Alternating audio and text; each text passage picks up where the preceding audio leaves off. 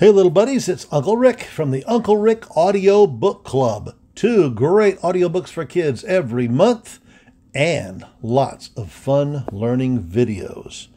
Today we are reading a chapter from Betsy Ross. Yes, indeed, you've heard her name before. The young lady who sewed the very first American flag. As we begin this chapter called The Flag, Betsy has just lost her husband in an explosion of gunpowder as he was serving in the war. But let's begin and let it tell the story. Betsy was 24 years old at the time of John's death. She had many problems to solve.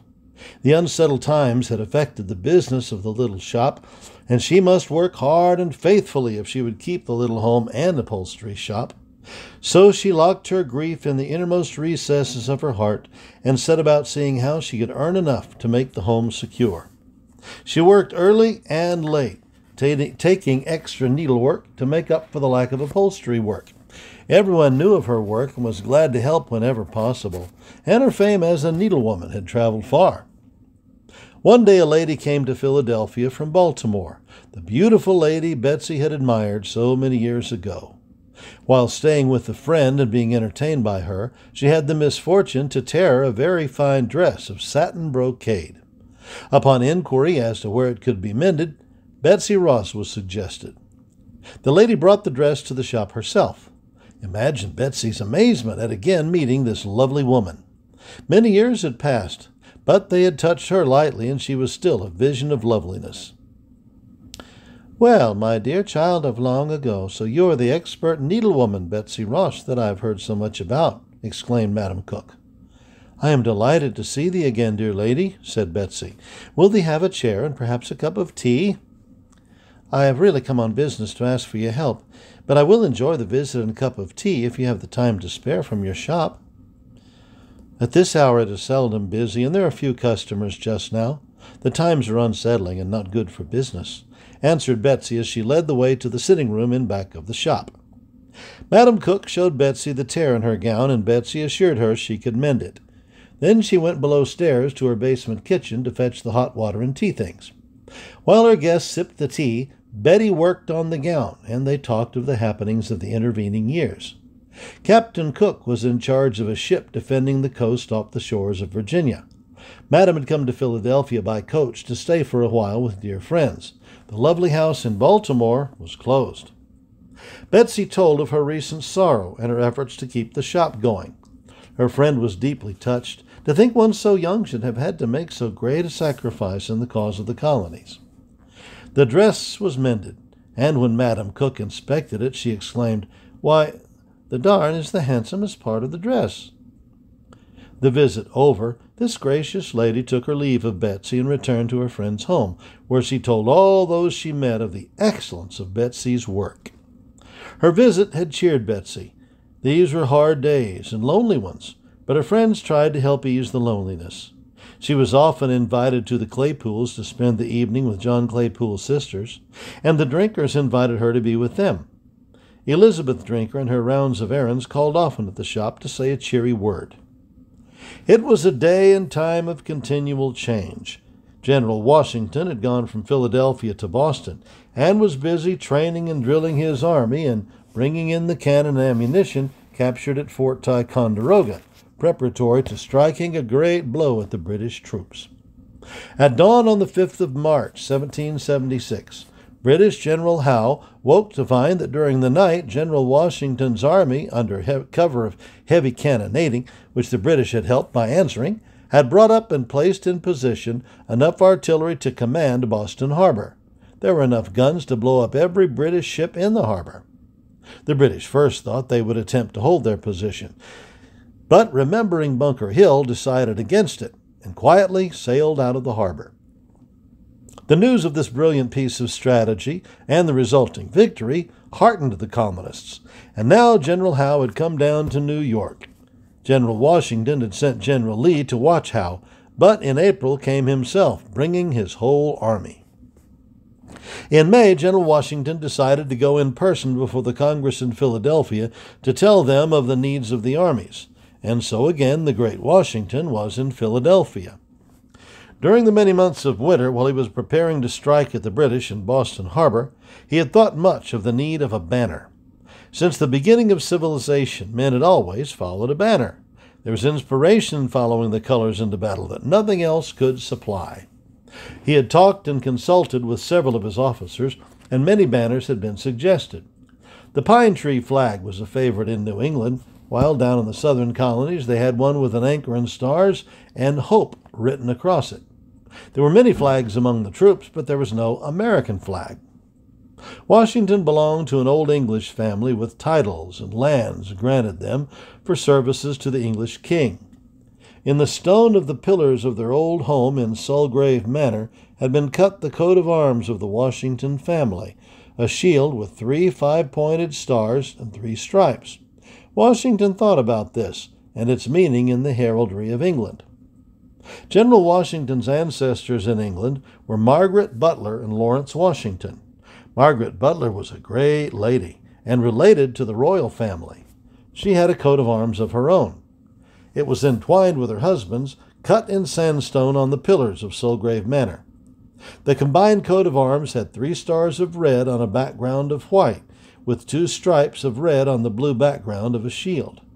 The crest was originally a raven, coming from a Danish symbol. Then later the coat of arms is seen with both the raven and the eagle, and was finally involved into the eagle atop a crown.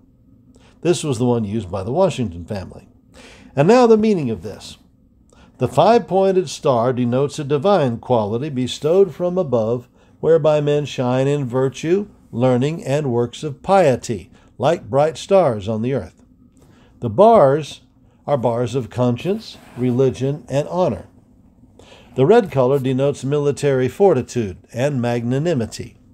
The eagle signifies a man of action, ever more occupied in high and mighty affairs, a man of lofty spirit. The spread wings of the eagle signify protection. The crown from which the eagle rises denotes civic honor and is applicable to the defender of a fortress. This, then, was the inspiration of the design for the American flag that General Washington gave to Betsy. It was a precious trust to make an emblem so full of the finest traditions and symbolic of the best in man. Betsy seemed to realize the tremendous responsibility that was hers to make this banner so glorious, which would wave o'er land and sea and carry this message of divine quality, honor, bravery, loyalty, magnanimity, wherever it should go. At last, Betsy had achieved a real part in the cause of the American colonies. Washington, inspired by his family coat of arms, finally drew upon a piece of paper a design for the flag. It was especially fitting for the 13 states, for states they now were. He showed this design to Robert Morris and George Ross and told them his thought concerning it. But, he asked, who will make it? George Ross immediately thought of Betsy. She had always been a favorite with him, and since his nephew, John Ross, had died, he was especially proud of her. She had tried so hard to keep up the little shop John had started, and had worked early and late so that nothing would be neglected. Her house was as neat and well cared for as in the days when she had little to do with the shop. Then she was such a fine needlewoman that he was indeed glad to recommend her to the general. "Shall we call upon Mistress Ross?" asked General Washington. So the 3 men started down the street toward the upholstery shop. It was a lovely day in June. The roses were blooming in the garden. Betsy had opened the doors and windows to let in the warm sunshine. She had placed some roses in a bowl on the drop-leaf table that stood against the wall. The lovely ruffled curtains at the windows stirred softly in the breeze. The house was all in order, and Betsy had gone into the shop to work on a cushion covering. She was seated near the large show window that looked out upon the street. Looking up, she saw 3 men approaching her door. They stopped. She was amazed. Why should they come to her shop? The great George Washington, the wealthy Robert Morris, and accompanying them John's uncle, George Ross, a member of the Continental Congress. She opened the door and greeted them with graceful courtesy and a pleasant good day. She was trying not to show her excitement. "Pray, gentlemen, what can I do for you?" she asked in her sweet voice. Uncle George Ross spoke up, introducing Betsy to the great men. "They've come to see you about making a banner," he said. "Will you come into my sitting room, gentlemen, and be seated?" asked Betsy in her most gracious manner. The gentlemen noticed the neatness of the shop as they passed through, and when they came into the sitting room were much impressed with its coziness and artistic arrangement. Through the open door at the back could be seen the lovely garden. The dainty, attractive curtains at the window, the bowl of roses upon the table, all spoke plainly of the care and love of the mistress. Long ago Betsy had laid aside the Quaker dress when she married John Ross, and on that lovely June day she was indeed a pretty picture in her dress of silken stuff, with softly draped over skirt, lace at the neck and elbows, lace cap and apron, dainty slippers with square silver buckles. The chestnut curls showed under the little cap that framed the sweet face with the large, deep blue eyes. "Your home is most attractive," observed the general. "You would not remember, General, but years ago we met in Alexandria, Virginia, at the home of Thomas Carlyle. They took us on an expedition of the dungeons in the fort below and into the gardens. We were much honored." "Well, bless my soul, I do remember. 2 little Quaker girls. But you see, I must be pardoned for not recognizing you because the Quaker dress is missing." And he looked at her with a smiling, inquiring expression on his face. "My husband, John Ross, was not a Quaker." "Ah, I have heard of your loss," said the general, his voice filled with tender sympathy. "So early in this conflict. You have been asked to give a great deal in our cause, and now we are here to ask you to do something more for us." "Thee spoke of a banner?" inquired Betsy. "Yes," said the general, pulling from his pocket a piece of paper. "I have made a drawing, and should like you to make it out of bunting and let us see how it looks." Betsy looked at the drawing, studying it. "But, General," she said, "these stars have 6 points. Does he not think 5 points would look better?" "Yes, I do," he answered. "But how could they be cut into 5 points?" "That is quite simple," said Betsy, picking up a piece of cloth and her scissors. She folded it quickly, made 1 snip with the scissors, then, opening it out, showed the general the 5-pointed star. "I learned to do that as a child when I made patchwork quilts," she said. The general was delighted with this, and, fascinated, insisted on seeing exactly how it was done. "Mistress Ross, do you think you could make this banner for us at once?" asked Robert Morris. "I have never made one, but I'm sure I can and will be delighted to do it. I'll have it ready by tomorrow." "You understand about the colors?" asked the general. "The stripes of red and white, the square of blue with white stars?" "Yes, I understand. And the stars 5-pointed, smiled Betsy. The gentleman arose to go. As the general bade Betsy goodbye, he took her hand and said, "My little Quaker girl is serving her country well." Betsy went back into the sitting room after her guests had gone and sat down for a minute. She felt greatly honored at this request to make a banner for the American troops and was much excited over the visit of these great and important men. She looked at the drawing made by General Washington. 13 stripes, red and white alternating, in a square of blue, joining them together. And on the blue square, 13 stars marking a circle. She put the drawing carefully away, and then, taking a cap from the peg on the wall, she went quickly down to the wharf to see where Uncle James' ship was lying at anchor. Going aboard, she asked one of the seamen to let her see the ship's colors. "Sure, ma'am, but what be you wanting of them?" asked the inquisitive man. "Never thee mind, just bring them out." He went in search of the flag and brought it to her. Betsy examined it carefully to see how it was put together, noting how it was bound with sailcloth to make it strong, and the eyelets put in for fastening to a staff. Then she visited Mr. Morris's office, where another flag was brought out from an old chest. She examined it, comparing it with the one she had seen on the ship. She was perfectly familiar with the way the seams were stitched and overlapped, and felt she could easily make the banner. Now to produce the materials. She went to friend Thomas's store and there found the exact shades of red and blue she wanted. She purchased the material and, hurrying home, set about her task. First she measured and cut the strips of red and white, then the square of blue. Then these 5-pointed stars were quickly cut. All the materials being ready, she sat down and put them together and said, as she worked, her fingertips and thoughts flew together. A strip of white, a strip of red, stitch, stitch. This red stands for bravery, the blood shed in this cause. My John's blood and all the others who will die. Stitch, stitch. The white for purity, for honor, justice. And the peace that will come, like the white dove. May it come soon. Stitch, stitch. The day was waning and the sunlight fading. Betsy moved nearer the window as she sewed, and on ran her thoughts. I wonder where this banner will go, on ships far out to sea, into battle, north and south. A vision of the youth of the land came before her eyes as they marched, weary and footsore, but with heads up, eyes always on the colors ahead, the red, white, and blue. And as she worked, with needle and thread flying along, sewing well together the strips of white and red, the square of blue and the stars of white, the material seemed to be something alive. They were not just pieces of cotton bunting, but something vital, the lifeblood that flowed through those colonies, giving them courage to stand for their rights and fight for them, the purity of soul and spirit of the fine men and women who daily went about their humble tasks with love and understanding for others in their hearts, the loyalty of friend to friend, the steadfastness of purpose.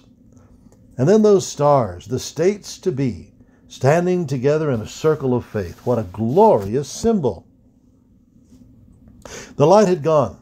It was dark outside the window. Betsy's head dropped with weariness. It had been a long day of steady and hard work at her sewing. She was very, very tired, and she laid her head gently against the folds of the new flag, the stripes of red and white, and the square of blue with the circle of white stars. And she fell asleep and dreamed. She dreamed of a vast forest, all fragrant and cool, with streaks of light coming through, falling on the carpet of pine needles, on which she was treading softly.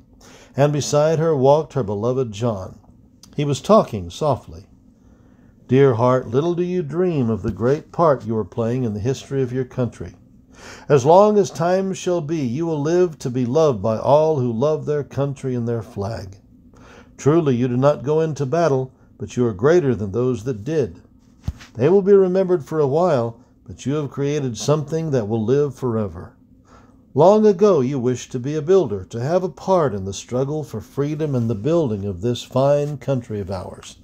Your opportunity has come. Loved and honored you will always be, the maker of the American flag. Betsy awoke. It was very dark. She found the flint and tinder box and lighted a candle. She picked up her sewing, inspecting it carefully. Then, folding it tenderly, she put it away to be taken the next day to General Washington. As she climbed the stairs to her room, she vaguely remembered something of her dream. She remembered John and something he seemed to have said about her service to her country. She was very tired, and slowly she prepared for bed. Brushing her chestnut curls, looking at her reflection in the mirror, she whispered, "This has been a great day. I'm so glad General Washington asked me to make the banner." Bowing her head in prayer, she thanked God for his care, the work that had been brought to her that day, and the life of the fine leader who had brought it, General George Washington. She asked God's blessing upon America, her cause, and the flag of 13 stripes and 13 stars, the red, white, and blue.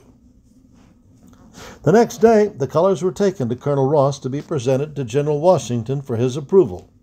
He was well satisfied with Betsy's work. Colonel Ross sent her orders for many more banners, and now the work had become so heavy that Betsy employed several girls to help her.